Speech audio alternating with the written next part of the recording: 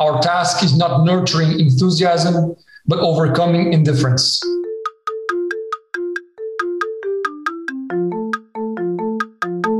Before we start the show, I'd like to talk to you about Brandwatch, which is a digital consumer intelligence company.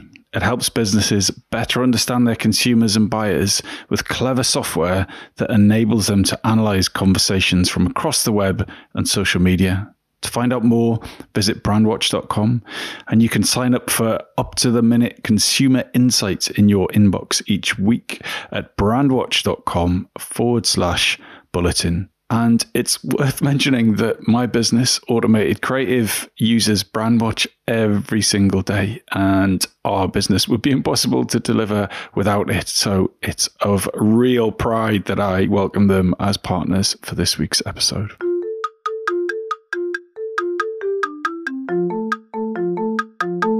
Hello and welcome to the Shiny New Object podcast. My name is Tom Ollerton. I'm the founder of Automated Creative, and this is a weekly show where I interview the leaders of the marketing industry about their vision for the future of the business. I am on a call with Patrick Neyret, who is Marketing and Innovation Director, DACH, plant-based at Danone. So Patrick, for anyone who doesn't know who you are, can you give the audience a bit of an overview? Yeah, sure. Thanks, Tom, for having me. So, as you said, my name is Patrick. I am a French-Brazilian born and raised in São Paulo.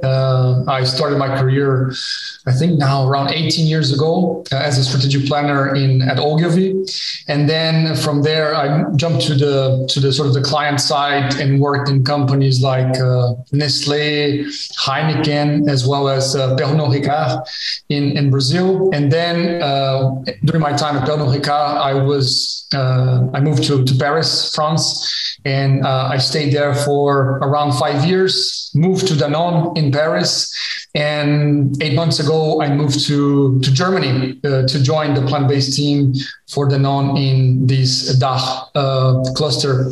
So very excited to be here. Fantastic. Right, let's get to it. If a student was listening to this podcast and they were thinking, right, I really want to follow in Patrick's footsteps, what would be your advice to them? How can a student get ahead in today's market? Yeah, I think, when I talk to sort of younger people, and back in my days as a student, I think people interested in marketing, sometimes they obsess a little bit with sort of the marketing technique. Right? What are the levers? How do you manage a P&L? And I think all of that, obviously, it's fantastic. And it's sort of the bread and butter of how to be a good marketer.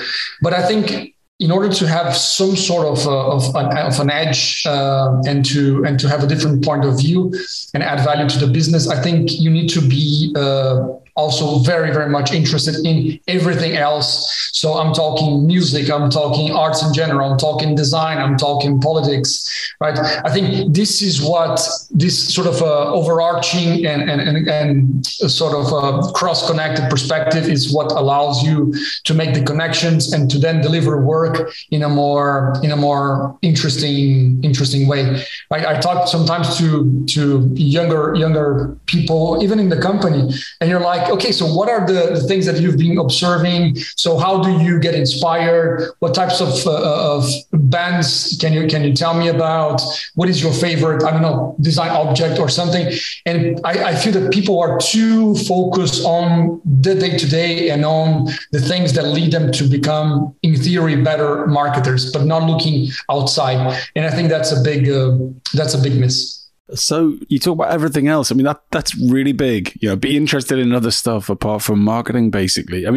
Which is good advice. And I think that if you're going to be a good marketer, you need to be an aware and conscious citizen of the world on a variety of different levels, as you point out. But where are the most valuable places to focus curiosity for someone who is coming into the business, who isn't just looking at the specifics of marketing? Where do you think is a rich source of inspiration? I think definitely design is one, right? So I most of my career was spent on the packaged goods industry. So I think appreciating visuals makes sense for a lot of reasons, from the more lame and cheap sort of perspective, which is like PowerPoint design and all that, all the way to sort of putting together a product that people will hold in their hands and say, wow, there's something here that pulls me to it. It's beautiful. It doesn't matter if you're on a shelf or in a website, and there's some attention that is pulled to it. I think design is a very, very important source of knowledge. So designing objects that inspire some level of desire or pull some level of desire from consumers and from people in general, I think it's super, super important. But that's something you need to train, right? You need to be open to it. You need to have the curiosity, and you need to sort of dig deeper to understand what works, what doesn't work. And it's like a muscle, right? So that's one example. But I think also when you look at like pop culture in general, music. So what are people listening to? Can that influence somehow the campaigns that we create, the artists that we partner with, in case that makes sense for the brand that you work or the service that you provide? So just trying to be closer to the lives of people in general and not just be sort of distant from it. I think it's probably a healthy advice. So assuming we're talking to a slightly different audience now, someone who's actually in the industry, they've graduated from being a student, they've got their first job. And so what is the top marketing tip that you find yourself sharing most often? I think that's one of the best marketing tips I ever received. Unfortunately, not directly, but it's something I read around maybe 10 years ago, I think. Yeah, I think I was basically putting together a presentation. So the fact that I worked as a strat planner, when I moved to the client side, I always felt the urge to bring the two worlds closer.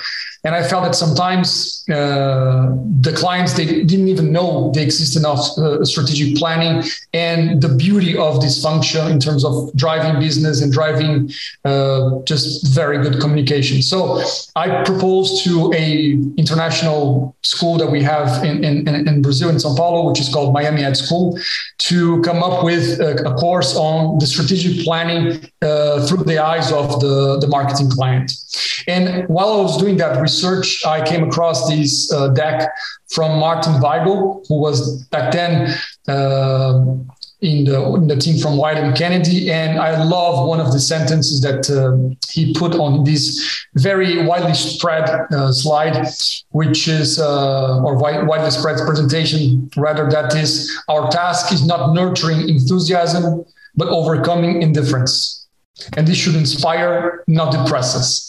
So I think basically that puts us marketers, that keeps us honest. That shows us that we are not our badge or our company, even if we are sometimes sort of guided to think that.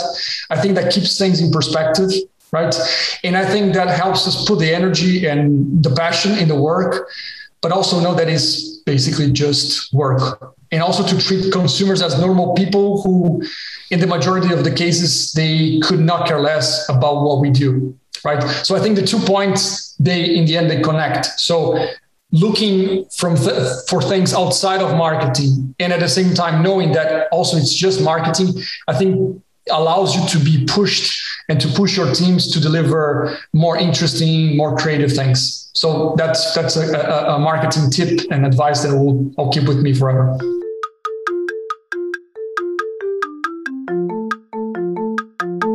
This episode of the Shiny New Object podcast is brought to you in partnership with MadFest. Whether it's live in London or streamed online to the global marketing community, you can always expect a distinctive and daring blend of fast-paced content, startup innovation pitches, and unconventional entertainment from MadFest events. You'll find me causing trouble on stage, recording live versions of this podcast, and sharing a beer with the nicest and most influential people in marketing.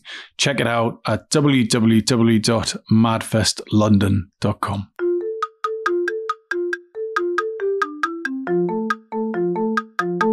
We're now going to move on to your shiny new object, which is the ability to translate purpose and sustainability into commerce. Now, all of that makes sense to me, but can you just give the audience an overview of what you mean by that and why it's your shiny new object? Yeah, sure. So, I mean, basically with this rise of all the topic around ESG, right? Environmental, social, and governance topics. So today, I mean, you even have like funds that only invest money into sort of ESG vetted companies. There is a massive awareness around all of these topics, and every company, every brand now has its own purpose, it has its own sustainability strategy, and so on and so forth.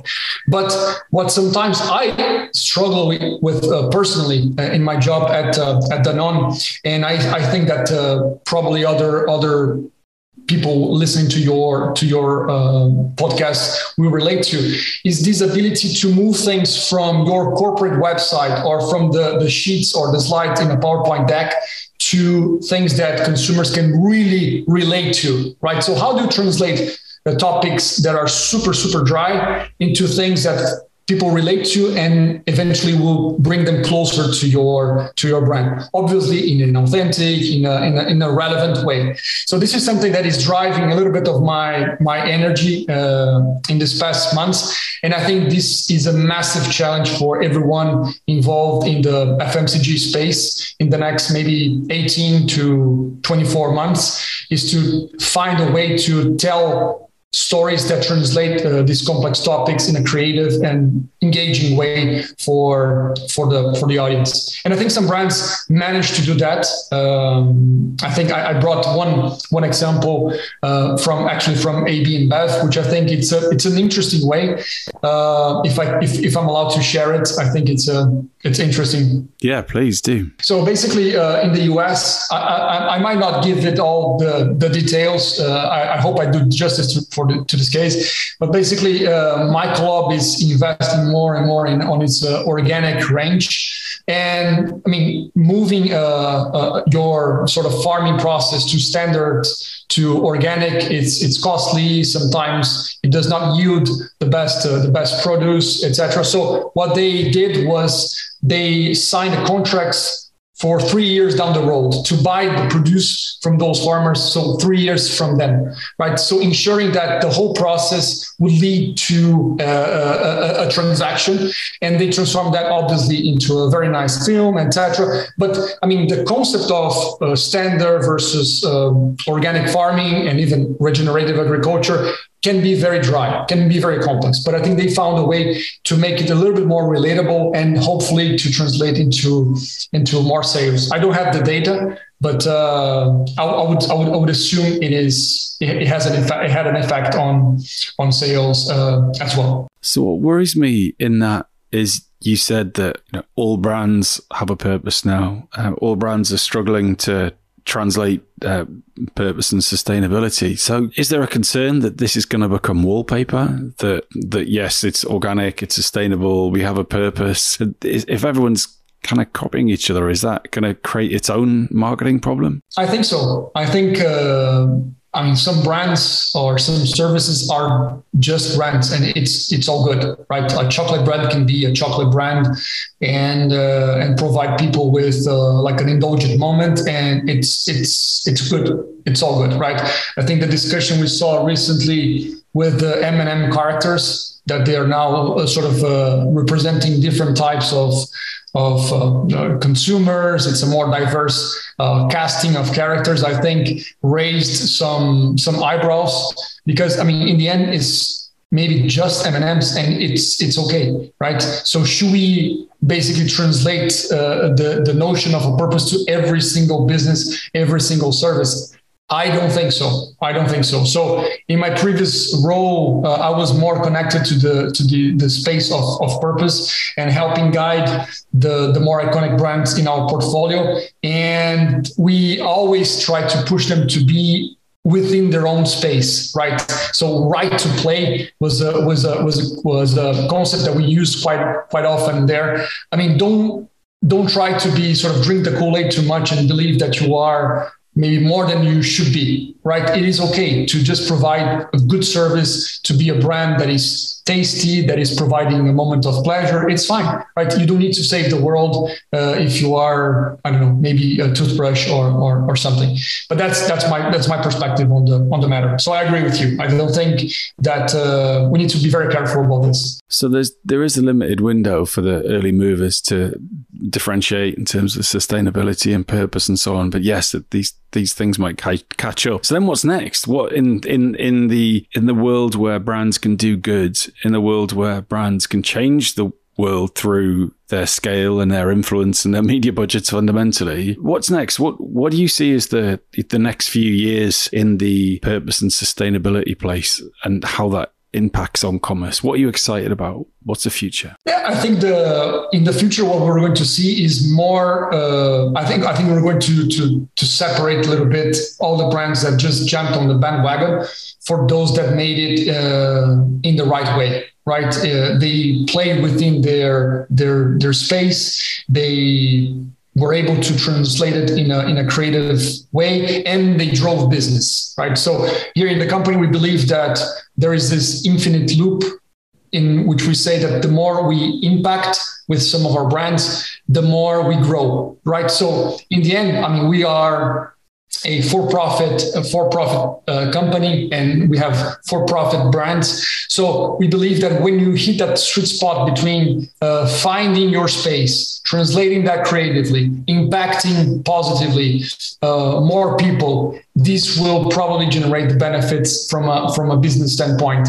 But it's tricky. It's tricky. Even within a company like Danone, 25 billion euro company, we only probably have a handful of examples there, and we're still pushing to have more of those. So I think the new wave is actually the current wave when it comes to purpose and creativity and driving business effects. So I interviewed a guy called Michael Lee, who is the creative director on Oatly. I see he's been on the podcast and been on another show that I do called Advertisers Watching Ads. And their whole new campaign is very much based around the idea of saying to people that it's okay to be plant-based sometimes. Whereas I think historically there's been this like, you know, I'm vegetarian, I'm pescatarian, I'm vegan. And it's like there's been very distinct kind of delineations between those groups, but the rise of the flexitarian is something I think that makes so much sense from a consumer perspective, because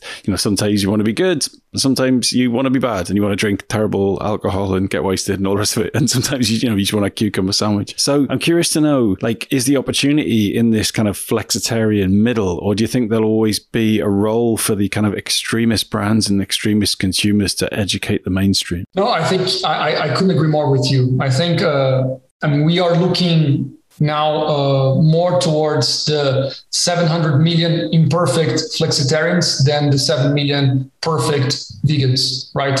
Again, back to the point on driving positive impact and then driving business growth. We want more and more people to join this movement, right?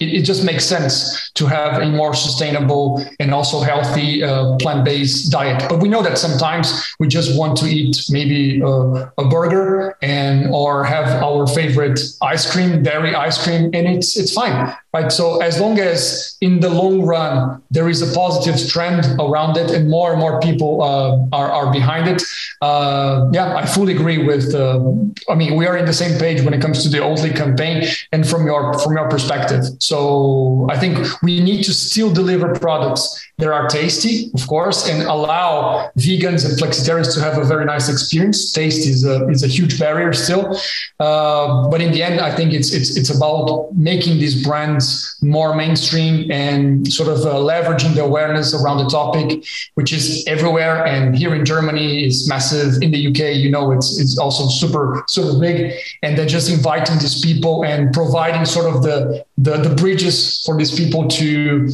join the space of plant-based, for sure. So one of the interviews on the podcast last year that really stayed with me was a guy called Manuel Gover. I think I'm saying his name sort of right. He works on Toblerone, or did, at Mondelez. And he used to be a climate activist, I think, as well as footballer, oddly. And he said that he realized that he could make more of an impact on the environment by working for a large corporate. Because if he can change the way that brand creates its products and its marketing and so on and so forth, then actually can have a massive impact on the footprint of that brand. And I think that's a very persuasive message, maybe going back to students or young people in the industry on, wanting to make an impact on the world, is that, work for brands that are focused on that. But let's not talk about your current employer, but how would a person who wanted to work at a climate positive or climate protecting brands, how would they work out which ones were talking BS and which ones had the right intentions? Yeah, I mean, I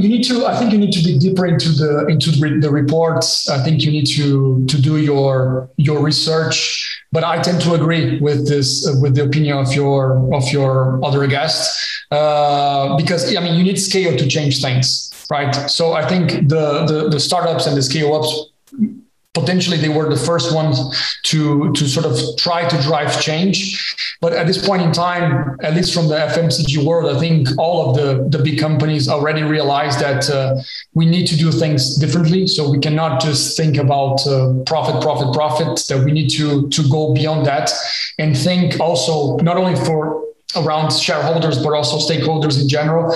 So that the whole philosophy of treating business in a more holistic way. But now, all FMCGs, they got the memo, right? So I think once you are interested in joining a big company, you do a bit of your due diligence and you make sure that things are for real. I think the big companies are more than welcome to have people willing to do things in an exciting, creative, interesting way and drive change. So there's a lot of that. So I experienced that myself.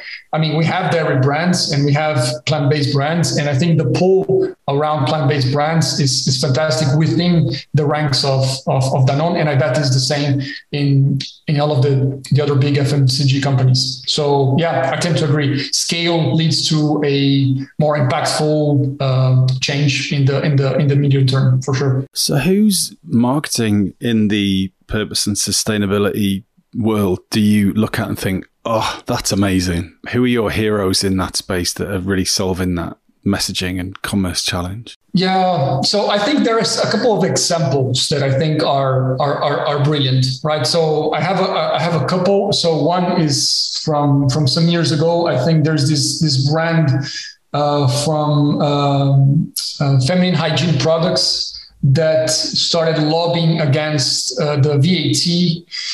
Was it in Germany or in Poland? One of the two countries.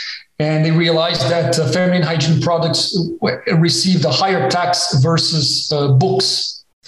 So they decided to launch this product as part of books and basically have a lower incidence of taxes in their product and make it more available. So I think that was just a brilliant way to sort of hack the system and fight for the right cause and make the product more available. That was a sort of a huge PR campaign, drove a lot of business effect, etc. So it's something that stuck with me.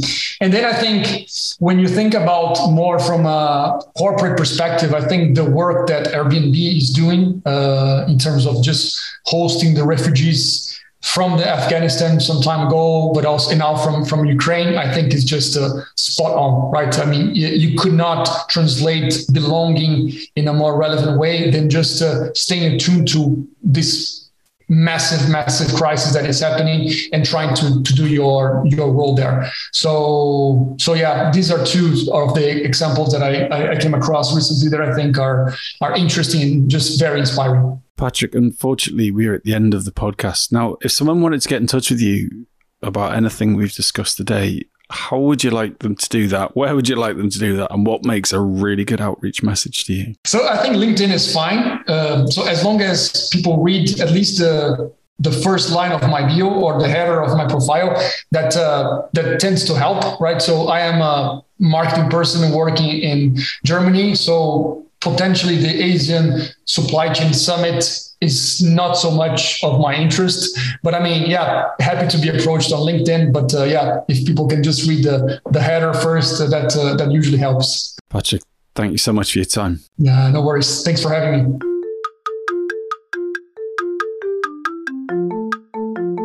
Hi, just before you go, I'd really appreciate it if you could take the time to write a review of the Shiny New Object podcast on Apple Podcasts or iTunes, whatever it's called these days, or whichever podcast provider you use. We're an indie podcast, so it would go a long way for us if you could just share the word and give us a bit of a support on those channels. That'd just be fantastic. If you haven't got time, that's also cool. And yeah, if you could tell your colleagues about the podcast, and also, if possible, don't forget to subscribe. And I'd love to hear your feedback. If you'd like to speak on the podcast or be a guest, or you think I'm asking the wrong questions, anything, I'd be super interested to hear what you think. So please email me at tom@automatedcreative.net. That's TOM at, I'm not going to bother spelling it. Anyway, you'll work it out. Thanks so much.